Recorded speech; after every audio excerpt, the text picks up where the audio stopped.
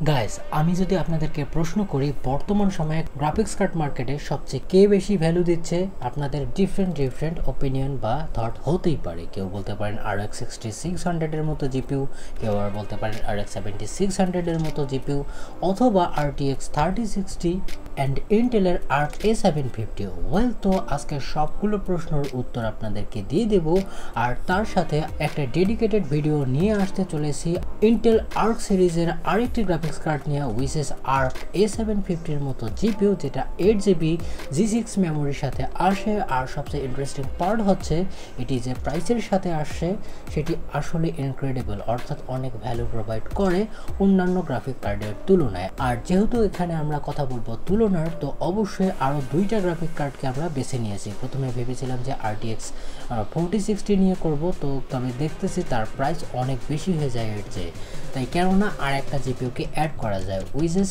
RX 7600 এর মতো GPU, যার একটা ডেডিকেটেড ভিডিও আমার করা আছে, চাইলে আপনারা আই বাটনে গিয়ে দেখে আসতে পারেন। ইভেন ইন্টেলের আর্ক A770 8GB অথবা 16GBর ভিডিও দেখতে চাইলে সেটিও করা আছে, আপনারা চেক আউট করতে পারেন। অ্যান্ড আজকে দেখব এই বাজেটের মধ্যে থেকে এই তিন ধরনের গ্রাফিক্স কার্ড কীরকম আমাদেরকে পারফরমেন্স দিতে পারে। আপনারা বলতে পারেন এটা একটা কম্প্যারিজন ভিডিও, আর বর্তমান সময় ভিডিও করার কারণ হচ্ছে এর ড্রাইভার, অর্থাৎ দিন দিন এর ড্রাইভার ফিক্স হয়ে যাচ্ছে, তাই কেননা ভিডিও করা যায়। So let's get started.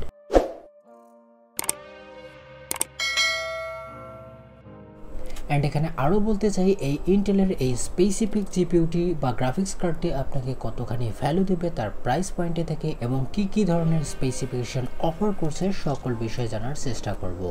তো প্রথমত যদি আমরা এই গ্রাফিক্স কার্ডটির কথা বলি, তো এটি অ্যারাউন্ড $290 কাছাকাছিতে লঞ্চ হয়ে গিয়েছিল গত বছরের অক্টোবর মাসে, আর এটার প্রাইস বর্তমান সময়ে অনেকটা কম, অর্থাৎ আপনারা এটা $200 মধ্যে পেয়ে যেতে পারেন। আর বাংলাদেশে আরও ইন্টারেস্টিং ব্যাপার হচ্ছে, আপনারা চাইলে গার্ডিয়ান থেকে শুরু করে ইন্টেলের যে লিমিটেড এডিশনের কার্ডগুলো আছে সেগুলো আপনারা 28, 28.5 বা 29,000 টাকার মধ্যেই কিনতে পারেন, যেটা আসলে একটা ভালো বিষয়। অ্যান্ড প্রাইসের যেহেতু কথা বললাম, তো সেক্ষেত্রেও এখানে RTX 4060 যদি প্রাইসের কথা বলি, তো বাংলাদেশে অ্যারাউন্ড 40 থেকে 45 হাজারের মধ্যে বিক্রি হচ্ছে। আর যদি RX 7600 এর কথা বলি, তো তাদের যে সাপায়ের এবং অনেক কয়টা এডিশন আছে আদার্স বোর্ড পার্টনারের, তো সেক্ষেত্রে আপনারা এটার প্রাইস 34K কাছাকাছি আপনারা রাখতে পারেন।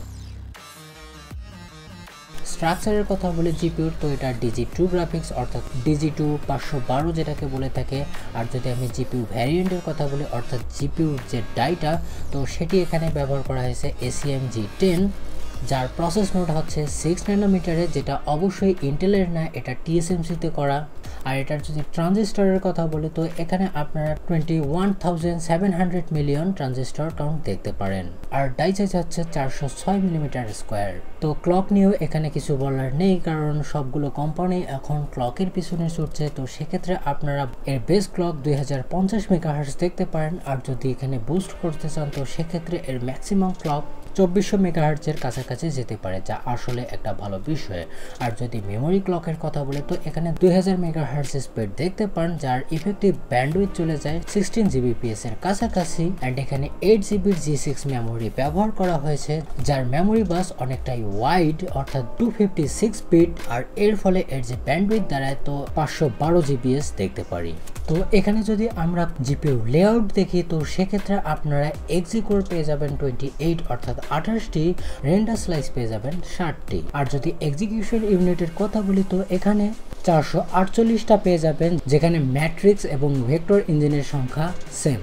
আর অবভিয়াসলি যেহেতু এটা একটা রে ট্রেসিং ক্যাপেবল কার্ড, তো সেক্ষেত্রে আপনারা রে ট্রেসিং কোর 28, অর্থাৎ 28টি দেখতে পারবেন। আর যদি আমি শেডার ইউনিটের কথা বলি, অর্থাৎ যেটাকে আপনারা কোর বলে থাকেন, অথবা Nvidia CUDA অথবা AMD স্ট্রিম প্রসেসর, যার শেডিং ইউনিট হচ্ছে 3584। আর লেভেল 2 ক্যাশ 16 MB। আর এই জিপিইউটি PCI Express Gen 4/16 লেনকে fully support করে। আর যদি আমি এর পাওয়ারের কথা বলি, তো এটি 225 ওয়াটের TDP দ্বারা ক্লেম করেছে, আপনাদের উচিত হবে 550 ওয়াটের উপরেই যাওয়া। আর যদি কানেক্টরের কথা বলি, তো এক্ষেত্রে আপনাকে একটা 8 পিন এবং একটা 6 পিনের PCI পাওয়ার কানেক্টর লাগবে আপনার জিপিইউকে পাওয়ার দিতে। আর এটা একটা ডুয়েল স্লট কার্ড। আর ডিসপ্লে আউটপুটের জন্য আপনাকে একটা HDMI এবং 3টে ডিসপ্লে পোর্ট পেয়ে যাবেন। অ্যান্ড যদি আমি সাপোর্টেড API এর কথা বলি তো অলমোস্ট সকল API অ্যাভেলেবেল এবং সব আর ড্রাইভারের সাথে অনেকটা অপটিমাইজ। তো এখানে যদি আমি এর থিওরিটিক্যাল পারফরমেন্সের কথা বলি তো AP32 কথা, তো সেক্ষেত্রে তারা ক্লেম করেছে এখানে 17.20 টেরাফ্লপস পর্যন্ত পিক পারফরমেন্স দিতে পারে। আর আমরা জানি এখনো পর্যন্ত ফুল পটেনশিয়ালে যায়নি এর গেমিং পারফরমেন্স বিকজ অফ এর ড্রাইভার ইস্যু, তবে বর্তমান সময়ে সেটা অনেকটাই ফিক্স হয়ে গেছে। তো এটি জানার জন্য আমরা একটু কম্পেয়ার করব এই তিনটা গ্রাফিক্স কার্ডের সাথে। আর এই গ্রাফিক্স কার্ডের ফুল পটেনশিয়াল নিতে গেলে অবশ্যই লেটেস্ট সিপিইউ দরকার। সো এখন আমরা চলে যাই অ্যাকচুয়াল বেঞ্চমার্কে। তো গাইস, প্রতিটা গ্রাফিক্স কার্ডের এখানে ম্যাক্সিমাম পারফরমেন্স নিয়ে আসার জন্য এখানে যে সিপিইউটি ব্যবহার করা হয়েছে AMD Radeon 7800 X3D এর মতো সিপিইউ, যা গেমিং এর জন্য মনস্টার বলতেই পারি। আর এখানে মেমোরি হিসেবে 32GB 6000 MHz এর DDR5 উইথ CL30 মেমোরি। আর এই টেস্টগুলো আপনাকে ক্লিয়ারলি বলে দিচ্ছি এটা হার্ডওয়্যার আনবক্সের মতো চ্যানেল থেকে নিয়ে নেওয়া, অর্থাৎ এটাকে কালেক্টেড ডেটা বলতেই পারেন। আর আমরা জানি তারা কতটা অ্যাকুরেসির সাথে কাজ করে থাকে। আর নেয়ার অবভিয়াস কারণ হচ্ছে আমাদের এরকম রিস্ক কোনো সিস্টেম নেই যেখানে আমরা টেস্ট বেঞ্চ করতে পারি।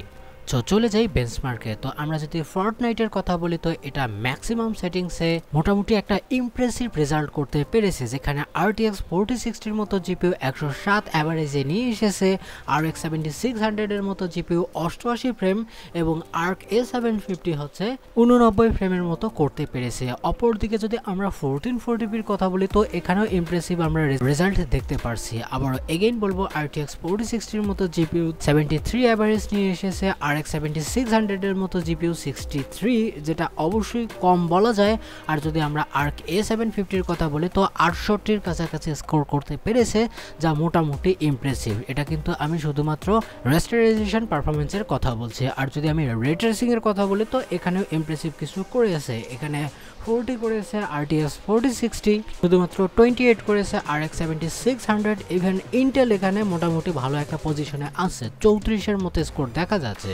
তবে যদি 1440p এর কথা বলি তো রে ট্রেসিং যে কোনো গ্রাফিক্স কার্ডেই করা উচিত হবে না, আপনারা সেরকম প্লেয়েবল একটা স্কোর বা স্যাটিসফ্যাকশন পাবেন না, তো সেটিকে স্কিপ করাই ভালো। আপনারা দেখতেই পারছেন। আর যত সকল বেঞ্চমার্ক আসবে আপনারা এইভাবেই দেখে নিতে পারেন যে আসলে কোনটা কীরকম।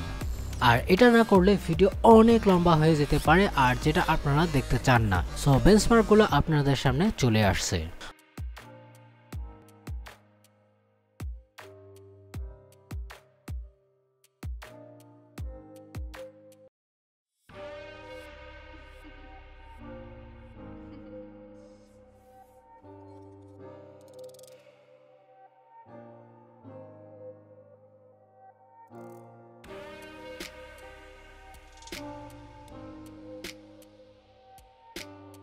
তো বেঞ্চমার্ক দেখার পর একটা জিনিস তো ক্লিয়ার, এখানে যেরকম পারফরমেন্স আমরা দেখতে পারছি, বিশেষ করে যদি প্রাইস টু পারফরমেন্স রেশিওর দিকে দেখি তো অবভিয়াসলি এখানে বিগ উইন হয়ে যায় ইন্টেলের ARC A750।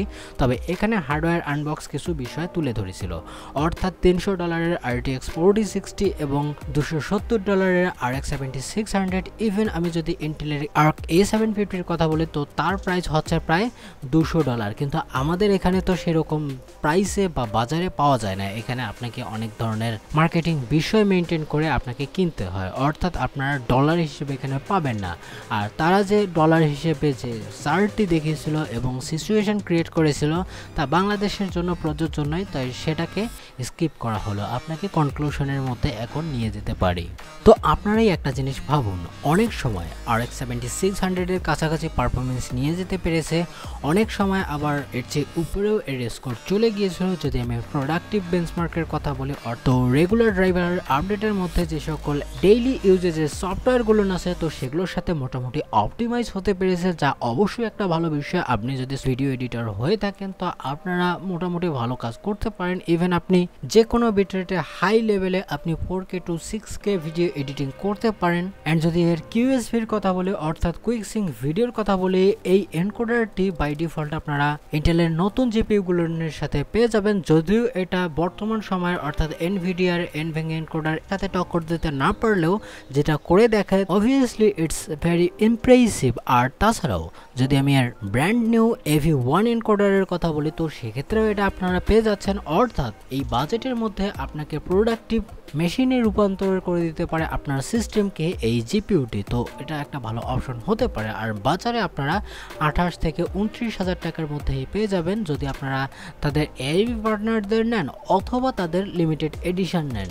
আর স্পেসিফিকলি যদি আপনাদের গেমিংয়ের ওপর ফোকাস থেকে থাকে তো সেক্ষেত্রেও আপনারা 7600কে বেছে নিতে পারেন। আর যদি আরেকটু এলিট ক্লাসে যেতে চান তো আপনার জন্য অপেক্ষা করতে পারে RTX 4060। তবে যদি ভ্যালু কিং এর কথা বলি এই বাজেটের মধ্যে বা এই ধরনের প্যাকেজের মধ্যে তো অবশ্যই সেটা বা তার ক্রাউন যেতে পারে ইন্টেলের A750 এর। তবে হ্যাঁ, সামনের দিকে আরও কমতে পারে কিনা আমি জানি না, তবে কমলে আরও ভালো হয়ে যায় এবং অন্যান্য গ্রাফিক্স কার্ডের প্রাইসও কিন্তু কমতে পারে, এটি কিন্তু আপনাকে ক্লিয়ার করে দেওয়া আমাদের উচিত। আই হোপ যে ভিডিওটি আপনাকে ভালো লেগেছে। যদি লেগে থাকে অবশ্যই একটা লাইক দেবেন, যদি কিছু বলার থাকে কমেন্টে জানিয়ে দেবেন যে আসলে আপনার এই গ্রাফিক্স কার্ডটিকে কেমন লাগে। অ্যান্ড এখনও যদি আমার চ্যানেলটিকে সাবস্ক্রাইব না করে থাকেন তো প্লিজ চ্যানেলটিকে সাবস্ক্রাইব করবেন। দেখা হবে নেক্সট ভিডিওতে। ভালো থাকবেন, সুস্থ থাকবেন, বাই বাই।